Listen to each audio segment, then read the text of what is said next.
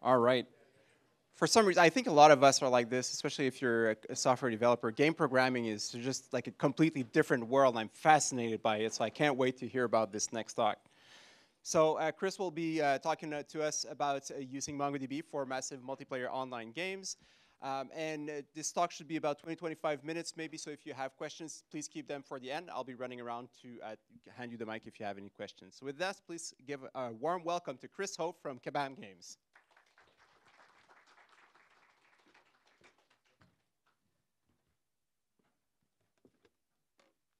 Yeah. All right. Okay. I can hear myself now. Hello, everyone. My name is Chris. I'm an engineer from Kabam. And I'm going to talk to you about MongoDB and how it powers our massive multiple player online games.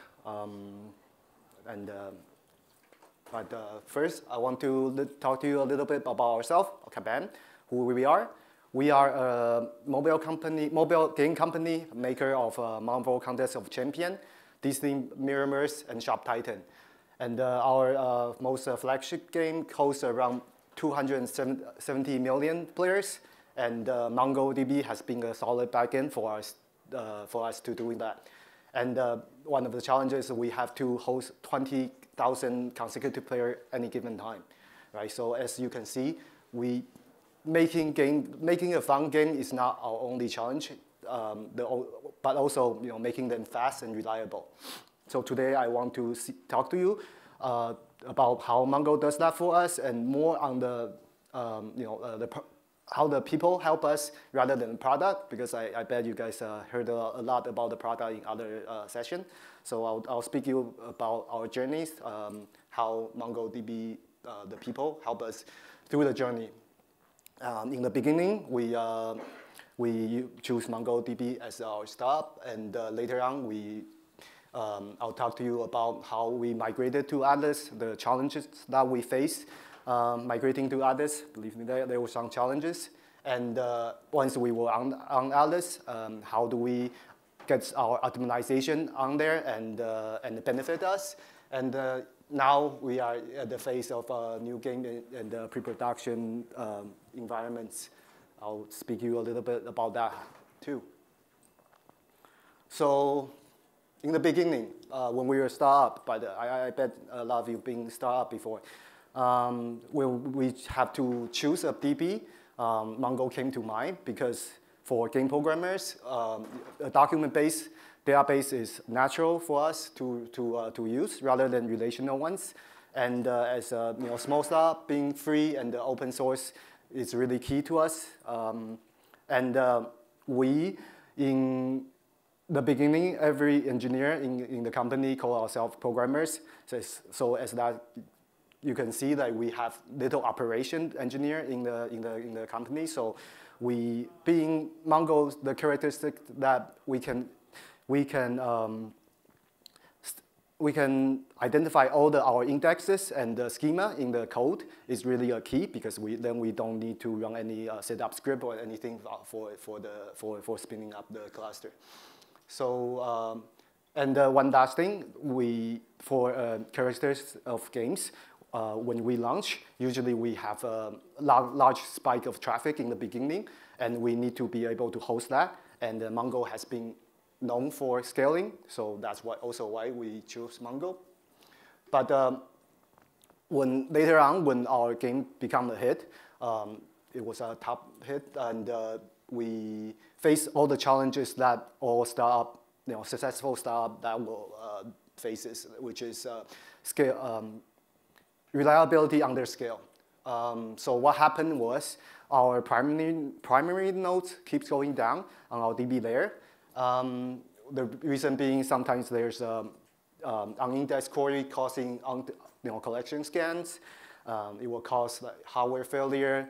In terms of we look into our DB configuration optimization, which is all very hard. And sometimes even with underneath network with some blip, the primary not able to talk to the secondary, the connection was lost, and the primary will step down, and the secondary comes up. It caused a problem to us because our our application layer, when it connect to the database, it will fail and restart, and in turn it will do a cascading failure down the string to our players, so they won't be able to come in and pile the traffic. So we okay, some more. Sorry. So this is when we decided we probably need to invest more on the database layer, database operation, right? Even our CTO had to write a manual on how to fix MongoDB, and some of our engineer feel their full-time job is babysit the cluster. So we thought like we should have more professional people looking after it rather than game programmers looking at DBs. So this is when we decided to migrate to Addis, the hosted solution. I bet you guys all heard about it. But later, now I will talk to you about how, when we moved to Addis, what kind of challenges that we face. In the beginning, there was a networking challenge that we not able to use the tool connecting to the database, the migration tool. And later on, the production team had to give us a requirement of fallback cluster for rolling back strategy, and we did that. At the end, I will also tell you about a temporary collection usage that we do, pretty interesting for game purpose, and yeah. So live migration. By the time we try to migrate to Addis, our data has become 14 terabyte, and yeah, it was massive, and for millions of users. So to migrate all this data cross cloud from our on-prem to Addis cloud, it takes 3 days just to move the data, right? So we couldn't, take the game down and say, no play for 3 days, right? So we had to use the solution architect back then gave us this tool called live migration. It was good. It sits between our cluster on-prem and Addis cluster. We write this service and come in our cluster to replicate the data between the original and the destination cluster. So but the first problem we faced was firewall, right? Internally, people usually, we set up the cluster by private DNS zone, so people, the outside traffic can come in and snoop our data, right? But but when the live migration tool comes in, they couldn't resolve the private IPs. So what we did was, what was proposed to us for the solution architect was do a split horizon.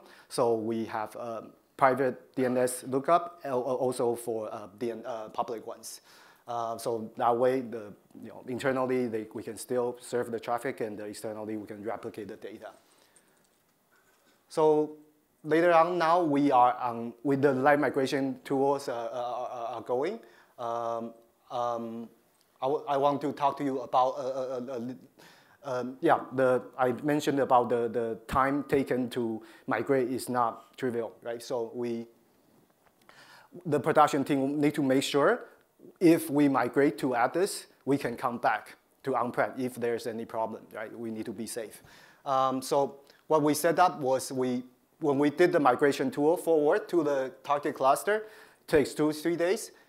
The consultant engineer, Mark, he come to us and help us set up Mongo Mirror syncing back to our rollback cluster. That take another 3 days, and then we took even a longer time to observe the data if it's healthy for another week. So altogether, this experience was a couple of weeks, and we were able to do that without making the redundant loop of syncing back and forward just one between 2 clusters. And yeah, it was quite intensive of operation for our migration. But when we are running the migration tool, one of the things that came up was when the migration tool was running, it kept saying like we have a move chunk command that is causing shard map not matching. here I want to share a little bit about the game development. So what happened was we have a game mode called events. If you guys play online games, there's things like that, like we create some event in some time. For example, Monday, we allow people come in from 10 o'clock to 12 o'clock and compete in that time and get on the leaderboard and get some prizes at the end. So as you can imagine, this is a time-sensitive game mode. Gets user to come in and play in a short period of time. So the right traffic spikes up. So we need to be able to handle that. What we did was we we manually create, not manually, we use a cron job to create a collection per event, and we shard them live before the event starts. Say event starts at 10, we shard them at 9. And so the reason doing that is we want to make sure all the, when the right traffic comes in, they goes into all the shards that we have available. So all the hardware resources are utilized, not just propagating to one and then have a meltdown. But that creates a problem of move chunk, because when we are making a shard collection, there's a move chunk command to moving the chunk, migrate. And but the problem is the source destination doesn't know, the destination cluster doesn't know the shard map, so it will fail. This is the first time we reach out to a support engineer. I think they also call technical service engineers, and we gave them the huge amount of logs, and they were able to pinpoint to exactly where the problem is, what command we are using. So in turn, we be able to see where the problem is. This is very refreshing for vendor, because when we usually reach out to vendor, what we get is always fix your code or upgrade your cluster. So, but this time it's really refreshing. After pinpoint to where our problem is, they also give us some options of how to solve the problem. We can either upgrade the cluster to 4.0 or having some pre-sharded collection beforehand, so they can use that afterwards, so avoiding the shard map. So yeah, now we are on others. I will talk to you about some of the benefits that we have. One of the very intuitive first one was backup. When we are on-prem, we have great backup strategy. We were confident we back up everything. We have all the snapshot taken, but we were never confident that we can restore. I don't know if that's the thing for you, but the problem is being like for others, for Mongo, we have 25 shards. And each have 3 nodes for replica set. So together they are 75 nodes, and plus some configuration servers. So 70, 80-ish servers you need to back up for. You need to take the snapshot at the same time to make sure they are in sync. It's really we were never sure we are doing that correctly. But for others, now we are on others, it's all under the hood for us. We don't need to care about that. What we need to do is, when we need a backup, is just select the snapshot that we need and back up to the original cluster, or you can even spin up a new cluster to restore the data too. And we have been utilizing that a lot before on-prem. Before we were on-prem, when there was a production data loss, what we have to do is to always work backward to reconstruct the data, because we were not confident of backup. But now, anytime if there's a production data loss, we can just go back and spin up the data, the cluster, not costing us too much money, but saving us a ton of time. Yeah, another benefit. Sorry, this one. Remember, I was talking to you about our cluster goes down all the time, and that one of the problem was retry. we did not have we did not enable retry on the database layer. We had it on our application layer, but that being the problem, so not being able to reconnect to the server. So now we try to have it on the cluster, on the database level. But once we turn on the database layer, it was the support engineer again come up to us saying our uplog is growing exponentially big, and it's taking us our class down. Uplog is a file that is taking history of the operations for all your databases, but it's getting so big, it's eating up your database your disk space. So what happened was we are doing a lot of find and modify in our code. A lot of them is a no up. What happened was we were trying, one of the functions we were using, it was using the database as a queue data structure. So first in, first out, we keep poking the queue to see if there's any data left. But if there's not, we don't need to work. But the problem is to enable the retry on database layer, the database need to capture the original document in the uplog. So in case there's any retry need to happen, they can go back, they can restore the data. But for no ups, you don't need to do that because there's no document before, right? But so we reach out to their actual production engineer for Mongo. They see our use case. They were very helpful. File a server Jira ticket for us and wrote a flag, writing the solution, having a flag for some of the 4.0 releases, and we were able to utilize that. We were super proud of that experience because this is one of the chances we are able to contribute back to Mongo community with our own use cases. So it was great. So now we are on others, and our existing cluster is healthy and very reliable. We're super happy. We want to create more games. Now we are talking to our solution architect to see how do we do size analyzation for the new and the existing cluster and in terms of doing customization. So people think when you get on most managed servers, it costs you more money, but actually with our customization, it can save you some money too. This is the graph that when you get on others, you can see your workload, you can see some spikes and some anomalies, and so it's hard to digest.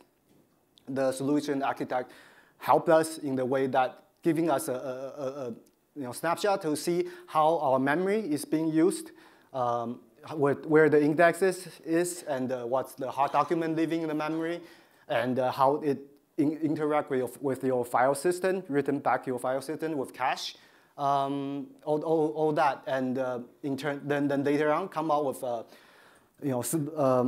scaling solution for us to save money, right? Either we can upscale, downscale vertically to beefy machine, or we can have horizontal scaling, have more or less hardware footprint.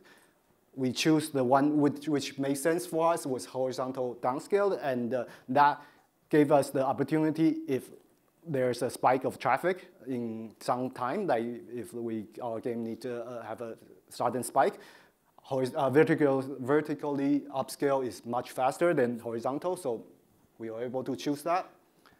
And yeah, that's it for me. And so we're looking forward to work more with MongoDB to have more of our game online for Mongo, and hopefully you guys check out some of our games while you have it too.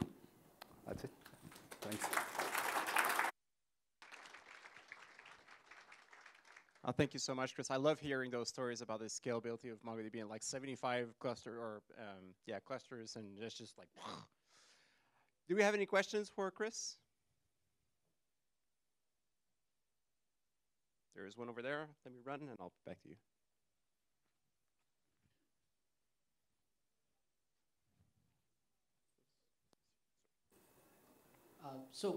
I saw you were migrating data back and forth between Cloud, Atlas, and on-prem MongoDB.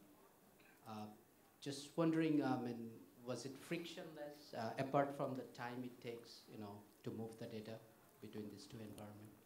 So migrating, yeah, great question. Migrating forward was, we had the problem of DNS, so we solved that. It was, the live migration tool is great for that. Migrating back is more manual because it's the Mongo Mirror tool. Yeah, it's a self-running tool. It's open source and online. There's like, you need to babysit some of the sharding map to see where the data is going. We were fortunate. The consultant engineer was there to help us along the way to make sure it's all working. So when we do practice runs with that in our staging and in production too. So not very frictionless, but it was interesting. Thank you. Yeah. Thank you. And there was another question somewhere over here. Hi, so you mentioned that the entire process was live. The game was still live when you were doing the migration. Yes. And you said that each copy, or I guess whatever the process was, took several days to complete. How did you deal with like changes in, like I probably missed a slide, but like, because there's still data coming in, right? So Yes. How did you deal with that? Okay, so thank you. I think it's almost live. So when we have to switch, we need to actually change the connection string, and we need to take it down for a couple minutes. That was fine. So almost live. But yeah, moving the data back and forward take days. But the way we are able to keep the data in sync is the change string and the uplog, right? For when you turn on the live migration, what it does is it watches your original clusters uplog and watches all your replications data and once all the data is there, it keeps it in sync to see all the data and keep writing it back to the destination. Same thing for Mongo Mirror. It also watches the uplog and keep the cluster in sync. So that's why we couldn't have one source and one destination and writing back and forth, because they will keep writing to each other. So there's a three-way. Yep. Thank you. There's another question here. How do you handle processing of real-time data? Can you elaborate, like for migration? For example, like player chats, like real-time data between. I'm not sure if it's multiplayer games. Yep. Okay. Yeah, for games, yeah, real-time data is definitely a challenge. We have several different things. Okay, I'll just speak for chat. We have a WebSocket connecting with our players to ourselves, and the data is we have different layers. We have like in-memory cache and Redis cache and then Mongo. The source of truth is in Mongo, so other players can come in and see the chat. But in the other sense, for real-time playing strategy, like we have the fight in each playing nodes, and when the fight is finished, then we return back to Mongo. So because for real time, the latency need to be sub-millisecond. It's so fast. Mongo is very fast enough, but if we need to keep writing it, probably couldn't keep up. So we write it at the end of each session. That's how we do it. So what type of data you store in Mongo versus you mentioned Redis? Redis is mainly the ephemeral data. So for example, like chat in temporary or some history of conversations. But all the data actually is in Mongo. So if there's a loss in data in Redis, it's able to retrieve back from Mongo. Some of the temporary data that for example, is like if we want to search for all the users, it's large users like 20 million, 200 million, right? So we couldn't go back to Mongo all the time for that. So we keep a small footprint of it in Redis and retrieve that. It doesn't find it, then you go back to Mongo to get it, right? Okay, good. So yeah, Redis is really like a caching. More like cache, yeah, memory cache. Yeah. Thanks for the question. We have time for one last question.